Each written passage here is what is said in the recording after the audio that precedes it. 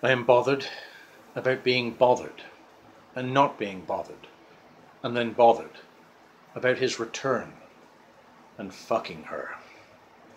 Her huge breasts swinging in the dark, bouncing in my face when she's on top. And he's back. The bastard's back. From Egypt. Oh, fuck him. It didn't break for her and me. How much have I written about her?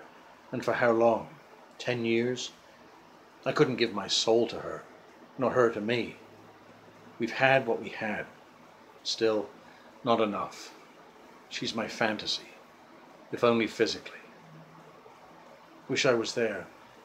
I will be again. I know how she is, fickle.